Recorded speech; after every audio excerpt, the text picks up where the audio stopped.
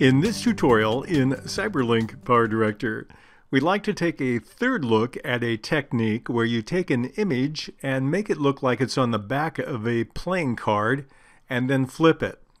But not one image, but 3 images.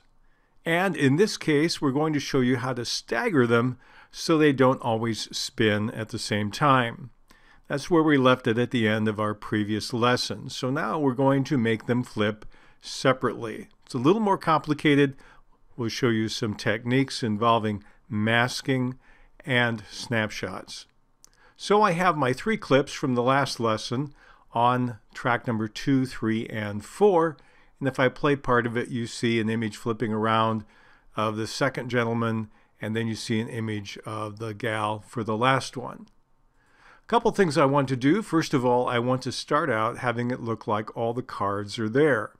So when I had all 3 images stacked one upon another, I was able to take a snapshot using the camera icon here, and I simply called it 3 backs.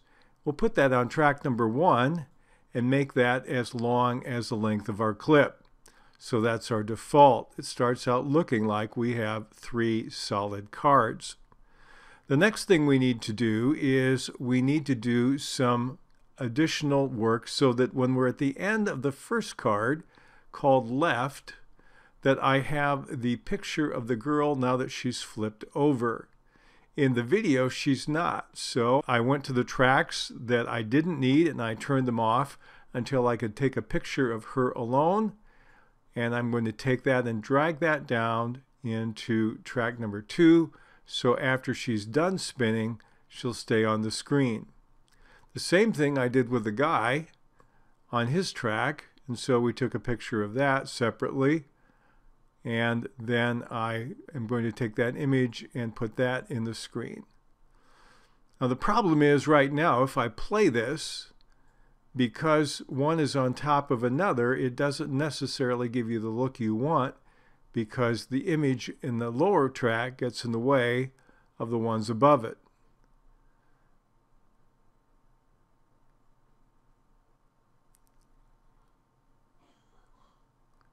You see some blackness up here. What I have to do is I have to do some masking.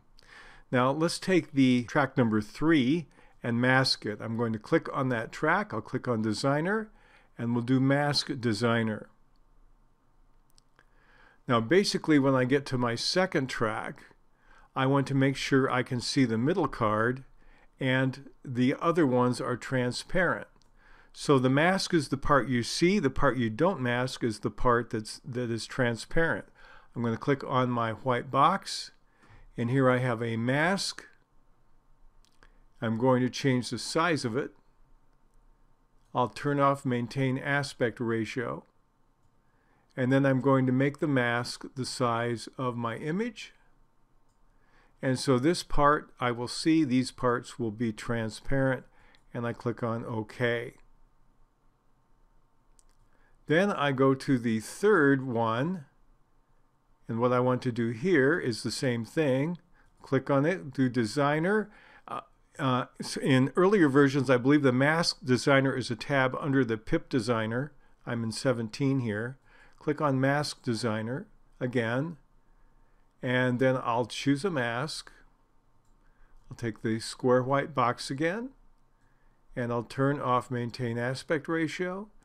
This is the part I want to see. I want the other parts to be transparent. And so now I've masked that one. I click on OK. I also have to mask the center guy here, because if I don't, you notice the girl disappears here. So we'll click on this one, and we'll do Designer, Mask Designer. And we'll punch a hole in this one. We'll turn on Maintain Aspect Ratio. And now we want to make sure we're just masking him out. And click on OK. So let's go to the beginning and see if these flip one at a time and the others stay on the screen. My left card is about to flip. and it does. Then my center card should flip, leaving the girl on the screen, and then my right card should flip, doing the same thing. And so those are some of the techniques you can use to do that. I'm also going to add here a music track and some text tracks.